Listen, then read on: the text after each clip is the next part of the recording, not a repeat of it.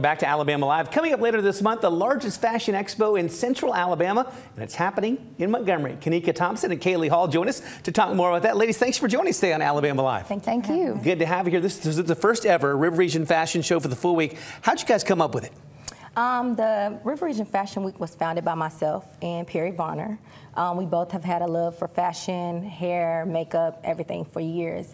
And we just wanted to actually come up with a way to highlight all of the up-and-coming barbers and hairstylists and all the up-and-coming fashion designers. All local, right? All folks local, from right here in our area. People right in our area, so that way we can put more people on the map. Because we've been in this industry. This industry is a great industry to be in, but we have to start supporting each other. And those of us who have been in the industry have to start supporting the up-and-coming people. So. And you and Perry have worked together before. You guys are like the dream team. Oh yeah. Oh yeah. Oh yeah. Tell me what it's like for you guys to work together. You guys make a good combo. Yeah, it's a good thing. We're like family. We can kind of bounce ideas off each other. We have a mutual respect for the business, and we have a mutual respect for what needs to happen and what we all need to see happening in the business. So, Kaylie, the event goes from April 20th to the 23rd. Talk about the schedule and what folks will be able to see.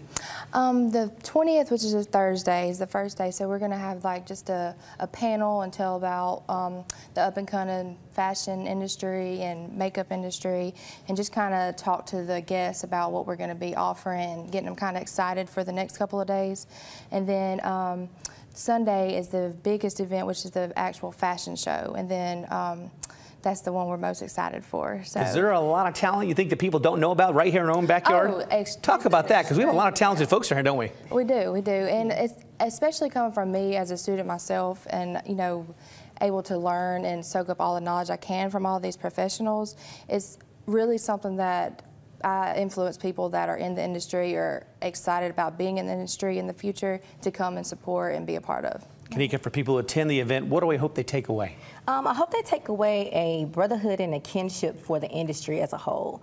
I want them to know that we do have people that are right here in our backyard that really know how to perform.